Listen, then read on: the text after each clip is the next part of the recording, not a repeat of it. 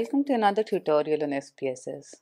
Today we are going to learn about multivariate regression analysis, which is used in situations of problems which have many factors and we want to check how all of them cause or affect one another. Now you've all probably heard about the linear regression, which is a common statistical test which considers just one dependent variable or a single outcome.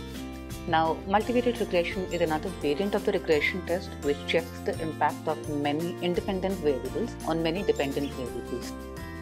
For example, if you want to see how a company's promotional activities are affecting its performance, you will need to check discounts, coupon, buy one get one free offer, loyalty points, and other freebies. On the other hand, company performance indicators can be sales and customer satisfaction. So, since we want to check how these 5 independent variables are affecting 2 dependent variables, we are going to apply the multivariate regression test.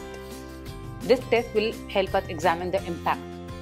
Conversely, a linear regression can be applied in case of only one dependent variable, that is, if you wanted to check either only sales or customer satisfaction. After you have run the multivariate regression test on SPSS, the output will have many result tables. Each table is different and shows the impact from a different perspective. The first table will be the box test of equality of variance, which shows the covariance between the elements in your data, that is, the direction of the relationship between the elements. Now, this relationship can be direct or inverse. If the direction is upwards, then it is a direct relationship. And if the direction is downward, then it's an inverse relationship. The profits of a company are based on many things, and sales and manufacturing cost are 2 of them. When the manufacturing cost of the company increases, the profits tend to fall. And when the manufacturing cost decreases, the profits tend to shoot up. This shows that profits are inversely related to manufacturing cost. But in case of sales, the effect is opposite. When the sales increase, the profits also go up, and when the sales dip, the profits tend to fall. This represents a direct relationship between sales and profits. Now, this table will have many rows representing different values, but the most relevant one in our case is going to be the significance value because it shows us the relationship between the variables in your data. So, if this significance value is more than 0.05, then there exists a relationship between the variables. So in case of this example, as we can see that the significance value is 0.385. So we can say that yes, there is an impact of the company's promotional activities on its performance. But notice that this table does not indicate whether the relationship is direct or inverse, just because box test shows only the presence of covariance and not the direction of covariance between the elements.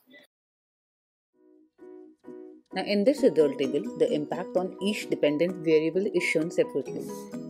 So, for this example, it shows us how the promotional activities of the company that we considered, that are discounts, coupons, buy one get one free offer, loyalty points, and other freebies, are firstly affecting customer satisfaction, and secondly, how are they affecting the sales. Promotional activities are the independent factors, whereas the customer satisfaction and sales are the dependent factors.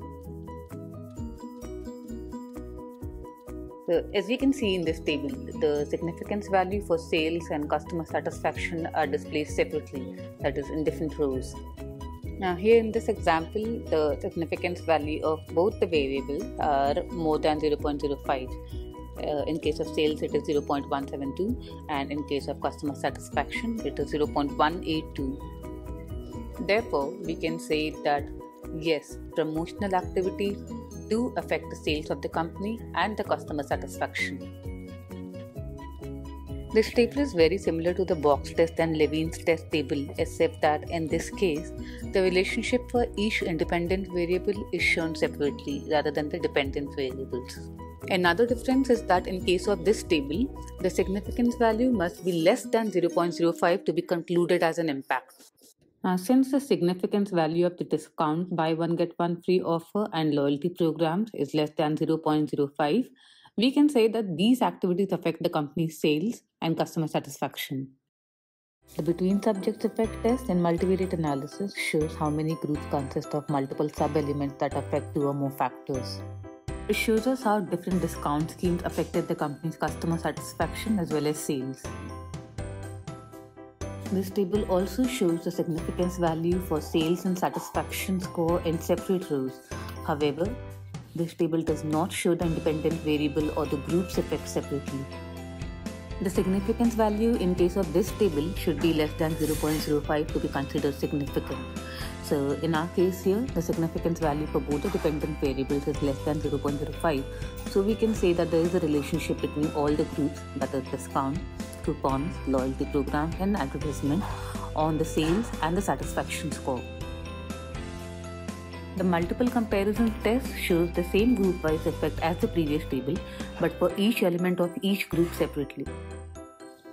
Discount relationship with coupons and ads and the combined effect on sales is shown in the first row. We can see that the significance value of each type of promotional activity is presented separately for all the activities. The significance value of all the factors is less than 0.05. So, there exists a relationship between all the promotional activities as well as sales and satisfaction score.